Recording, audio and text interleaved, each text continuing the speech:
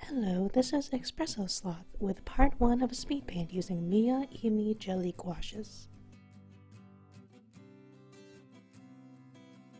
I begin by setting a timer and blocking in the figure with a red pencil, going from envelope to gesture to build up the body's form and details. My roommate recently introduced me to a website called Cashier to update my work wardrobe, and everything is very cute and fits well, but I did get very ill at work the first day I wore it. I use a simple one-point perspective to keep emphasis on the outfit. Then I tighten up my lines with a graphite pencil because the red is water-soluble. This lets my undersketch be more free and experimental, while my graphite is more confident. Here's my paints and the brushes that came with them, brush cleaner, water cups, brushes I'll be using, and tea. I do try to mix colors on screen, but at times I did forget. This is a tea wash of brown and cyan to seal the sketch and create a more interesting ground.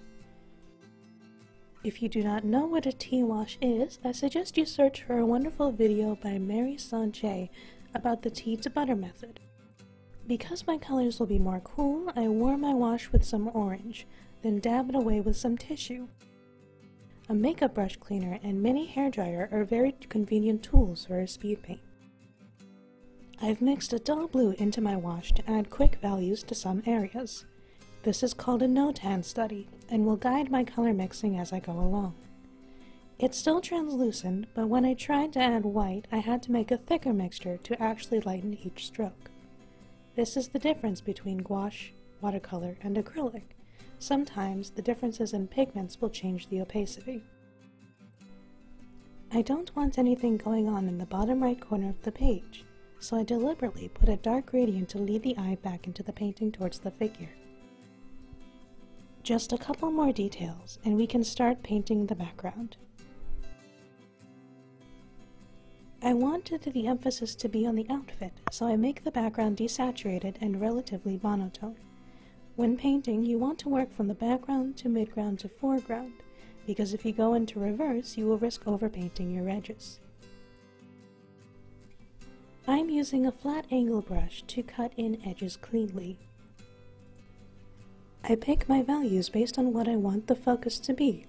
I want to emphasize the details of the light shirt, so having a dark background will show the silhouette more, even if it's not true to the actual scene. If you're drawing to express an idea, it can be better to take some liberties to communicate clearly. I tint my darker values and block in my midtones. I can scrub the edges where I want to blend from light to dark to make smooth gradients. Midtones take up most of the image because I want plenty of space between my highlights and shadows. Note that the shadows aren't actually too dark, and the highlights aren't that white. I can save those for the navy shirt and white blouse. Gouache is matte, so when it dries, it will reflect and absorb light differently than when it is wet. Lighter colors will darken, and darker colors will lighten. Again, I'll add the light next to the dark where I want the most focus and details to be. I need the emphasis to be on the figure's silhouette, so I clean up any spots where the background isn't covering the figure's edges by blending with a clean brush. With this, the background is relatively complete. Next time, I'll talk a little bit more about myself. I'll be seeing you soon.